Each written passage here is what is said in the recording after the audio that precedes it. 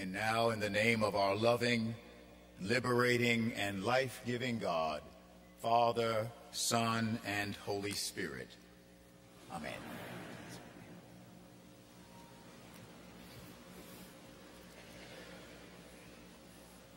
Well, good morning. That's an understatement. Good morning.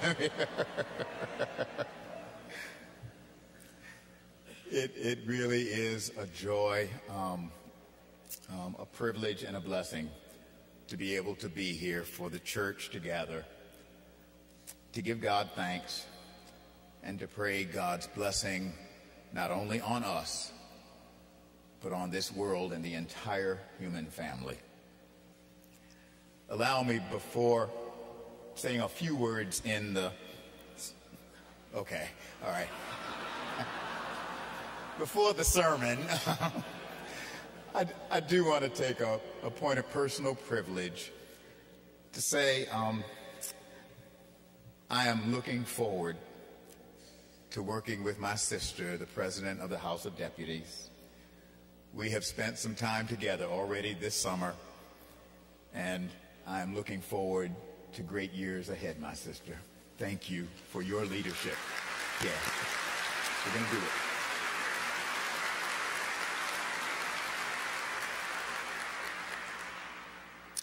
I also want to say a word of thanks on your behalf for Dick Shorey. He is the spouse of our presiding bishop. Well, no, the other presiding bishop, the other one. Right.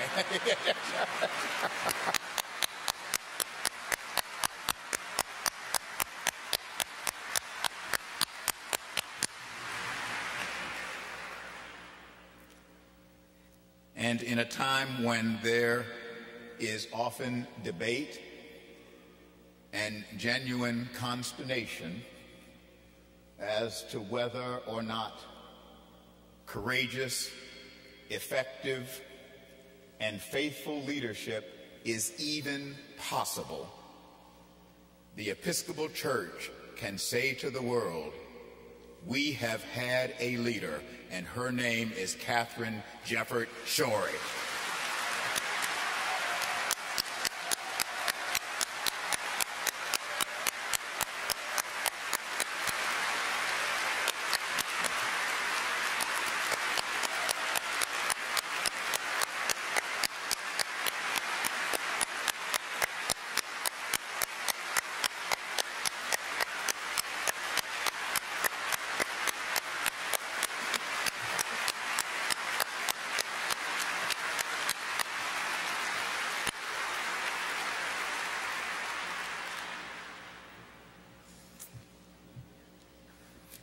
It is an understatement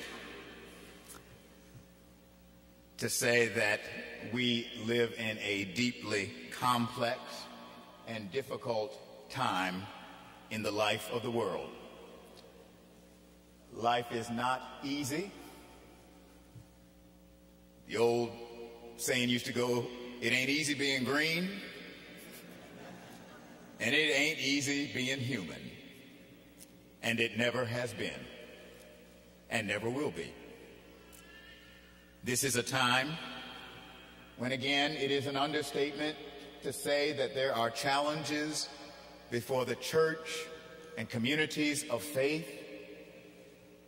This is a time of difficulty and hardship for many, a time of goodness and joy for others, and a time when we must even find ways to save the Mother Earth, who is the mother of us all. These are, as Dickens said of his time, the best of times and the worst of times. But that's all right. See, we follow Jesus. And you remember what he said at the Last Supper? Now, I know you weren't there, but it's in the book. In John's version of the Last Supper, this is just a few hours before Jesus would be arrested, he said, in this world, you will have tribulation, but be of good cheer. I have overcome the world. Or as that great biblical scholar and exegete said, his name was Bobby McFerrin, don't worry, be happy. Don't worry, be happy. And that's what we're going to talk about this morning. Don't worry, be happy. Let me give you a text. Now, y'all may have to get used to this. I have a dialectical relationship with the passages that were read earlier, but this text is directly related to all three.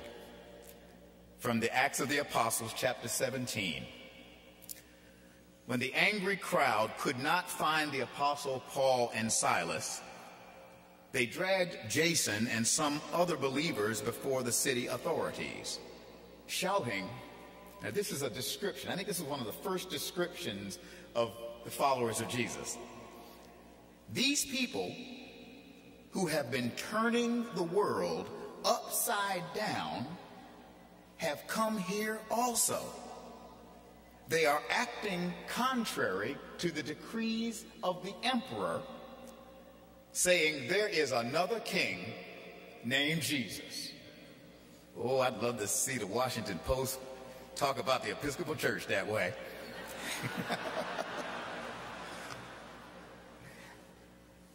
What you have there is a first century description of the Jesus movement. These people who have been turning the world upside down, which is really turning it right side up, have come here also.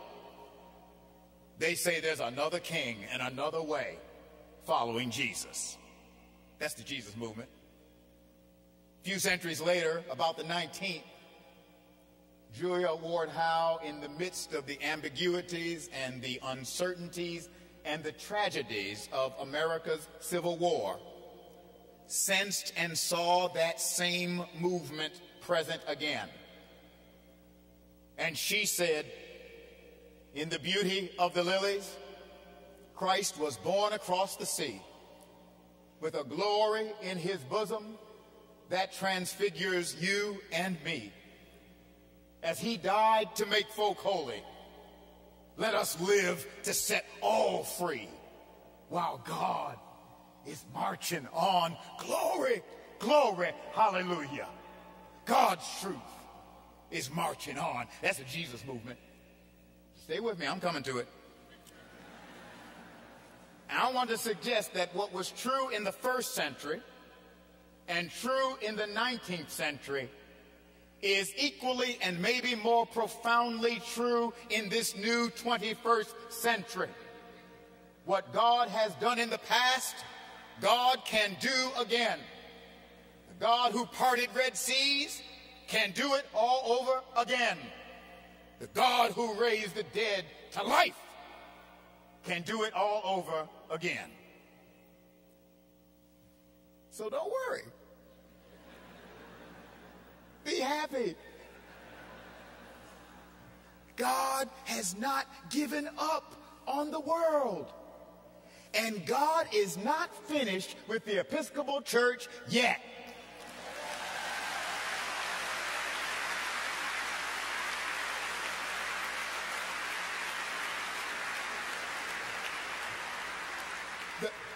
The great liberating truth, I think, of this Jesus movement is that actually it takes some of the burden off of us, as well as some of the ego off of us.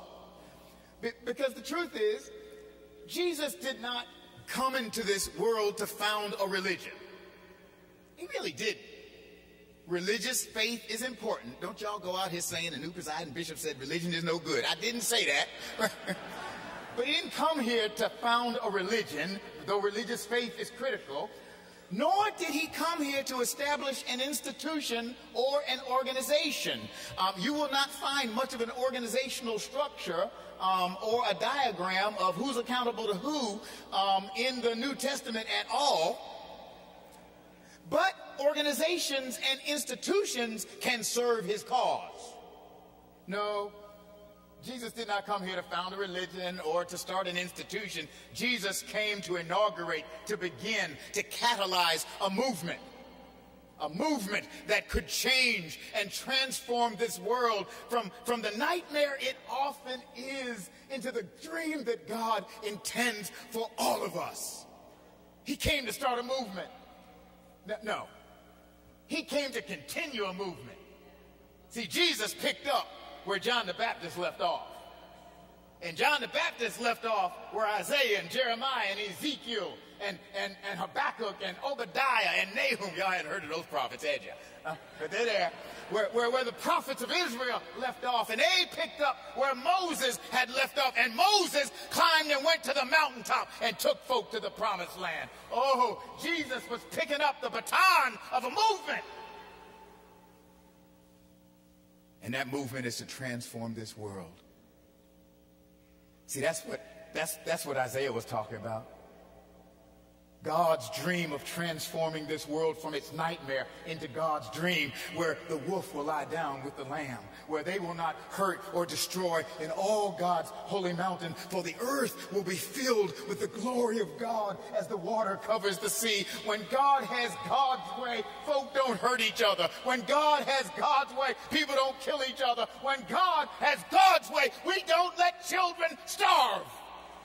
When God has God's way.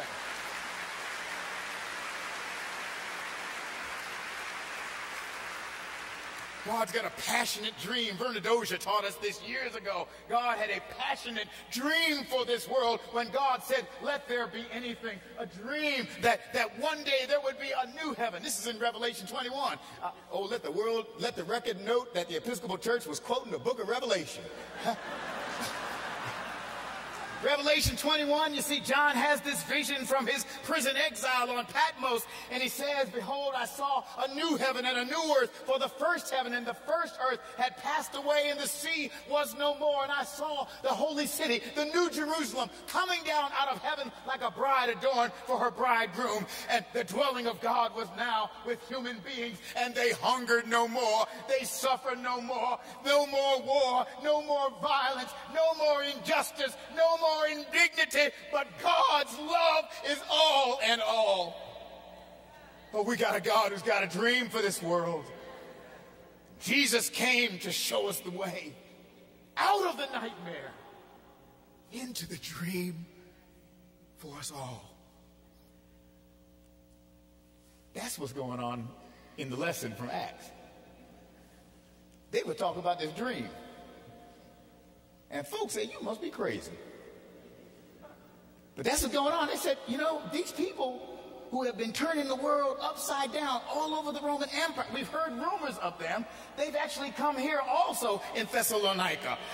And part of the reason that they seem to be turning the world upside down in this movement is they are following another king beside the Emperor Caesar, which is a way of saying this Jesus and his way actually does turn our world and the world upside down, which is actually right side up.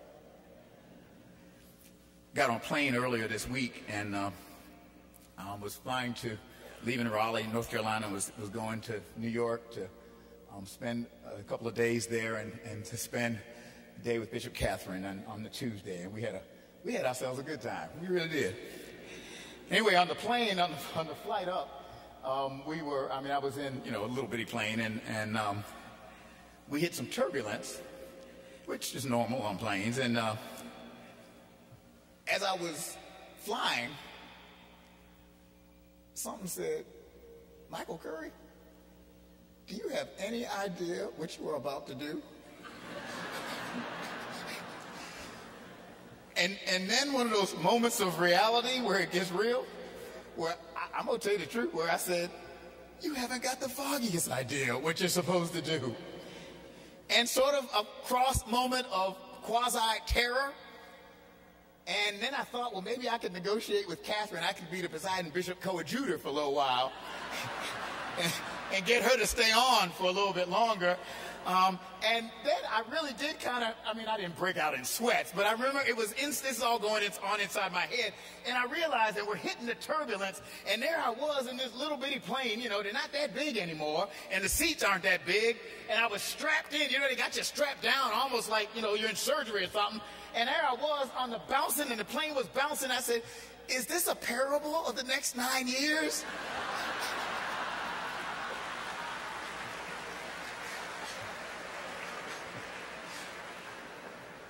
And after a while, this thought really did pop into my head. It literally, actually, was my godmother's voice, and where she would say, all right, buddy, bucko, get over yourself. And something did say, Michael Curry, it's not about you. See, you thought you came here for the installation of the 27th presiding bishop and primate. That was just a teaser to get you here. The real reason we are here was at the beginning of this service, when we renewed our vows of baptism to renounce Satan and all that hurts and harms the human family and God's creation, and to turn to Jesus Christ as Savior and Lord, and to become the Jesus movement in this world. That's why we're here. That's why we came, because that movement turns the world up. Am I making some sense so far? Is this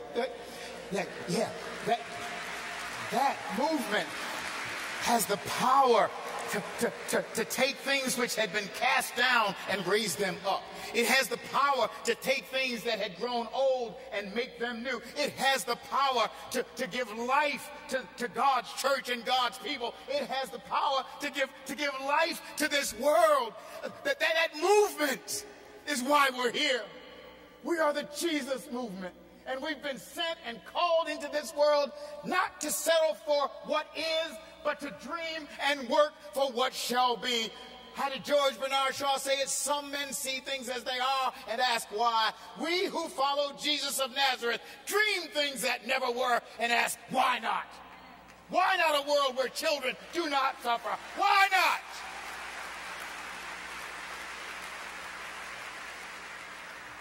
And that's what Jesus was getting at when he said in those Beatitudes from the Sermon on the Mount, I'm talking about a different world, he was saying. I'm talking about a different way of being. It's not an accident that, I'm going to land the plane in a minute, don't worry.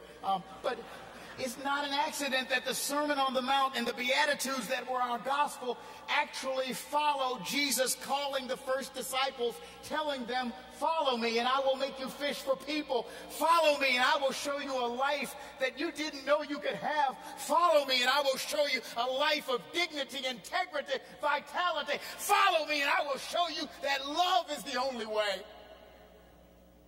Because when you follow me, blessed are the poor and the poor in spirit. When you follow me, blessed are the merciful, the compassionate. When you follow me, blessed are those who hunger and thirst, that God's righteous justice might prevail. Blessed are the peacemakers. Blessed are you when you are persecuted just because you tried to love somebody. Rejoice and be exceeding glad, for so they persecuted the prophets before you. Love your enemies. Bless those who curse you. Pray for those who despitefully use you. This way of Jesus really does turn the world upside down. And I can show you how. You remember, Jesus spent a lot of time with lawyers. Got a feeling there are a few in here.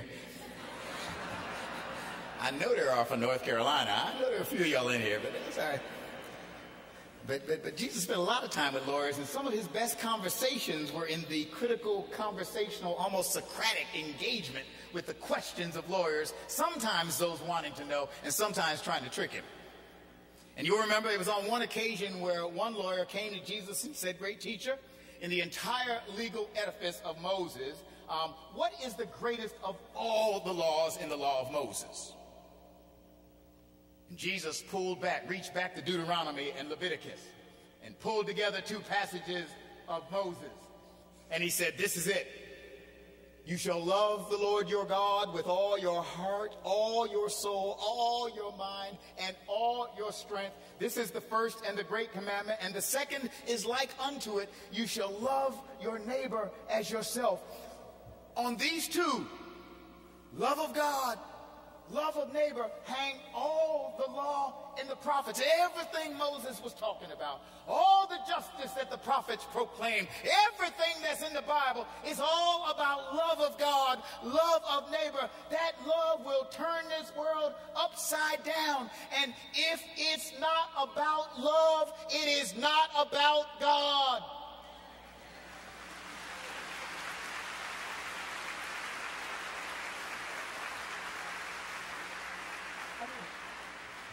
This thing will really turn the world upside down. I'm telling you, I'm not talking about a Hallmark greeting card right now. We're talking about the most dynamic reality in all of creation.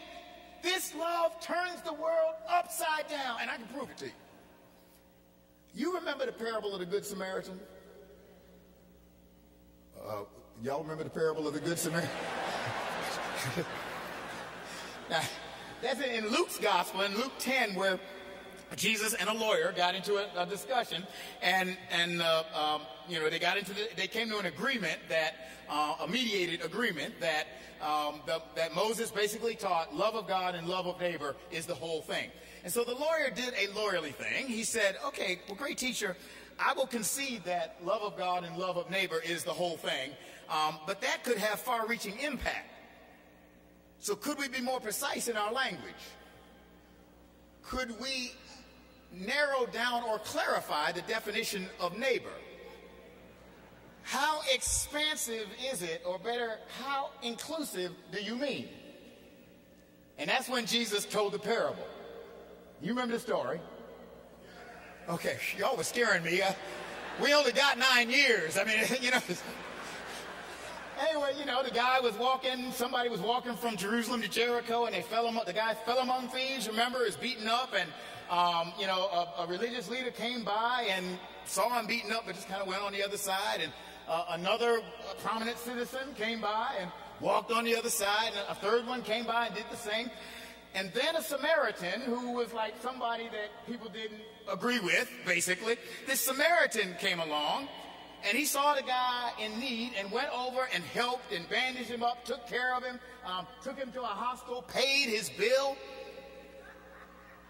Lord have mercy, yeah. Paid his bill and made sure the guy was cared for. And Jesus then said to the lawyer, now, who was the neighbor to the man? See, Jesus didn't fall for his question. He said, no. Who was the neighbor to the man? He said, the one who showed compassion. Jesus was telling him, that's what God is like, and that's what God wants you to be like. Now, change the story just a little bit. A Christian was walking on the road from Jerusalem to Jericho. Yeah, you're getting Episcopalian on me now. You got quiet. You know I'm coming somewhere, right?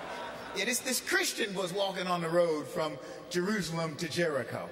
And he fell among thieves and was beaten up.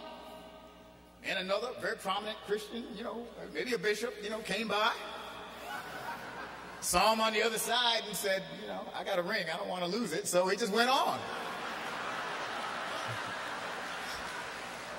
Anyway, another one, another prominent Christian. Somebody came by, saw him, and was nervous about getting involved and just kind of went on. And the third one did the same thing. And then a brother or sister who was Muslim came by. Help me, somebody. See where I'm going now? That's what Jesus is trying to teach us. A Muslim brother or sister came by and saw their fellow human being in need and went and took care of them and brought healing into their life. Who was neighbor? That's what God is concerned about. Or change it even more. A police officer was beaten and wounded. And it was an African-American young man or a Latino young man or woman who brought healing. Or flip it. We could go through a variety of groups, but I'll get in trouble. But you see what Jesus is talking about? He's talking about turning this world upside down, which is really right side up, by the incredible energy and creativity and life-giving power of the love that comes from God. That's what can save us all. That's what can save this planet. That's what can lift this church up and set us on fire. See,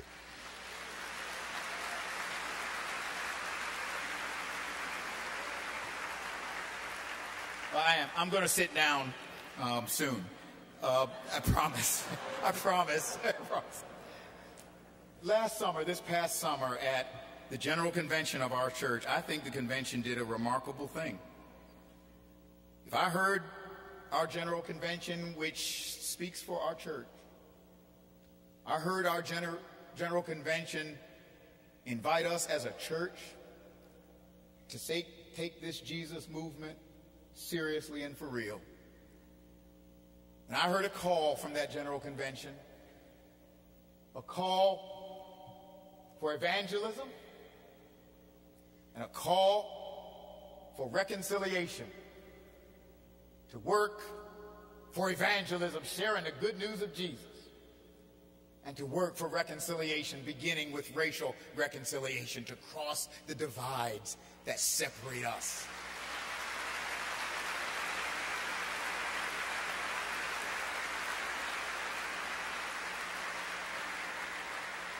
I was talking to a friend about this, and I said, it really was remarkable.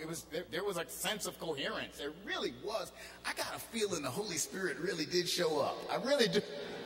And it was just remarkable. And I was telling a friend about this, and she responded. She said, "You all want to do what?" I said, "Well, we can do evangelism and racial reconciliation and all the reconciliation that follows from that." She said, "You were talking about doing two of the most difficult things for a church to do." Imagine for a second you're watching Jeopardy or a game show. And the question is two words in the English language that begin with E that are rarely heard in the same sentence.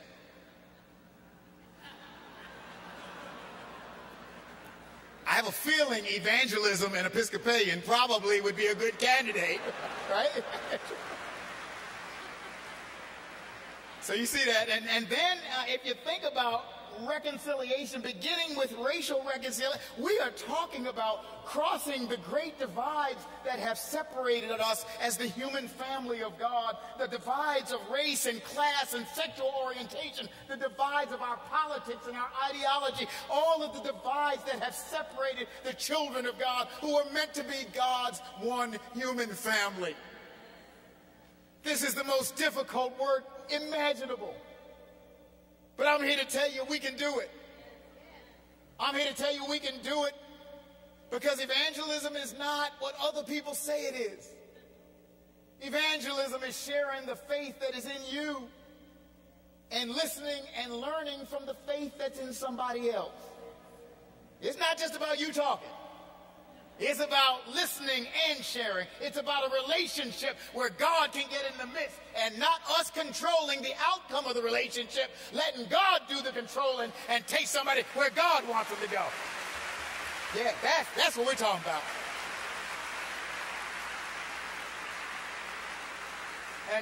And this reconciliation, beginning with racial reconciliation, we're talking about finding ways to move beyond, as that great prayer from the prayer book, beyond our struggle and confusion to God helping us to become God's human family, beyond race, beyond class, beyond politics, beyond social, economic, beyond education, because in Christ there is no east, no west.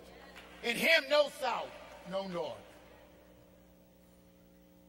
And in this work of reconciliation, we can join hands with others. We do so as followers of Jesus, as the Jesus movement. And we join hands with our brothers and sisters of other Christian communities. We join hands with brothers and sisters of other religious traditions and faith. We join hands with brothers and sisters who may be agnostic or atheist, or who just may be on a journey, we join hands with all people of goodwill to work for a world where the earth is clean and whole again, where children do not starve, where justice really does roll down like a mighty stream, where every man, woman, and child is treated as a child of God, both in the eyes of law and in the eyes of us all. We can join together with other people about that, precisely because we follow Jesus.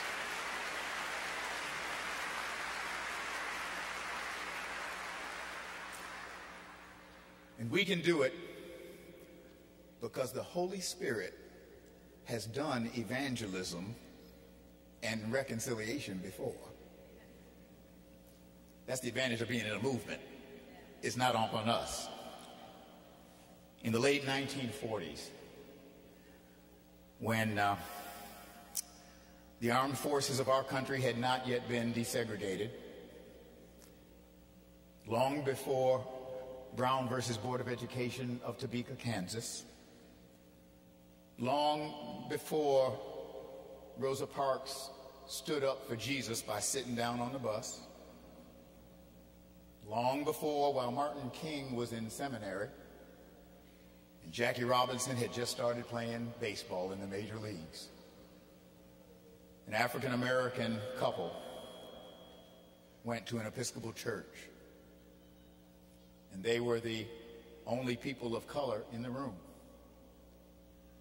This is in the great heat of segregation and separation of the races. And they went to the church. The woman had become an Episcopalian.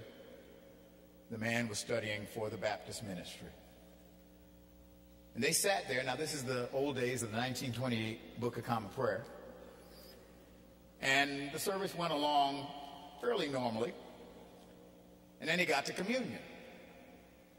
And the woman had told her fiance, they were just engaged at the time, when it comes time for communion, I'll go up and you can just sit here or you can go up and get a blessing. And he said, well, I'll just sit here and see what happens. And the priest did Eucharistic prayer and all of that, and they were prepared for communion for people to go up. The gifts of God for the people of God. And then people came up one by one came up and knelt at the altar rail. The priest, took the bread, the body of our Lord Jesus Christ, given for thee, preserve thy body and soul unto everlasting life. Take and eat this and remember that Christ died for thee, and feed on him in thy heart by faith with that. Y'all remember that? Somebody remembers that, right? Yeah, somebody remembers that. Yeah. And that went all fine. And then the moment came when, with a fiance, African-American woman, came up to the altar rail, and everybody else was not black. I was trying to figure out how to say that delicately, but they weren't black, right? And so that was okay while the bread was getting passed out, but then the chalice came.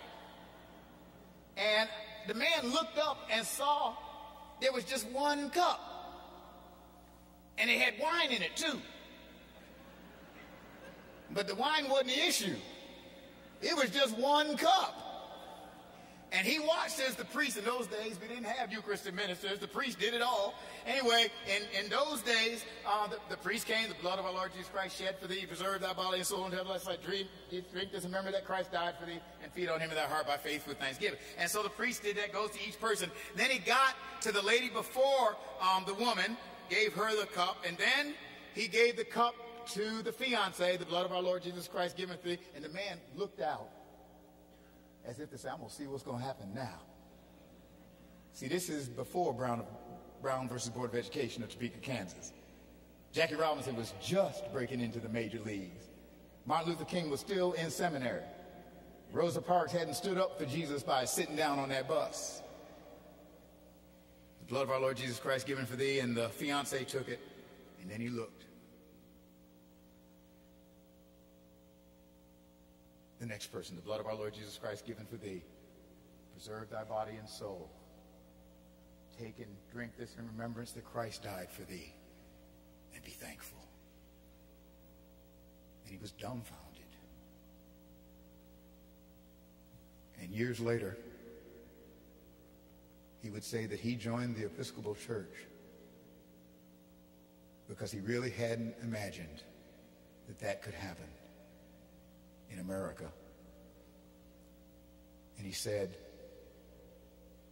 any church where blacks and whites drink out of the same cup, knows something about the gospel I want to be a part of.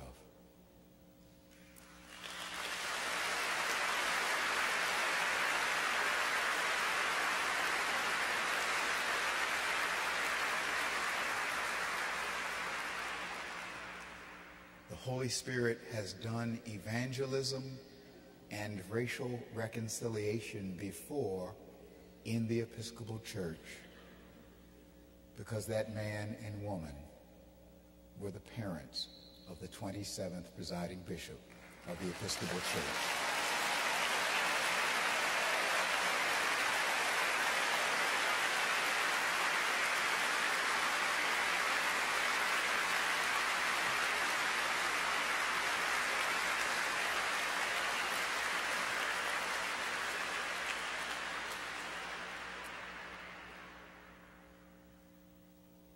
We are God's children, all of us. No matter our race, no matter our religion, no matter our class, our stripe, our type, we're God's children. And we are God's baptized children who are part of Jesus' movement to change this world by the power of love.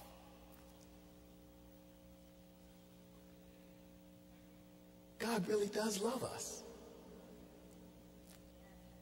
God actually cares about us and this world. And God has not given up. And if God has not given up on this world, we dare not give up on it either. And God is not finished with this church. God has work for us to do. Jesus has shown us the way, and we are the Jesus movement. So my brothers and sisters, walk together, children. Don't you get weary, because there's a great camp meeting in the promised land. Don't worry. Be happy. God love you. God bless you. And God hold us all, always, in those almighty hands of love. God bless you.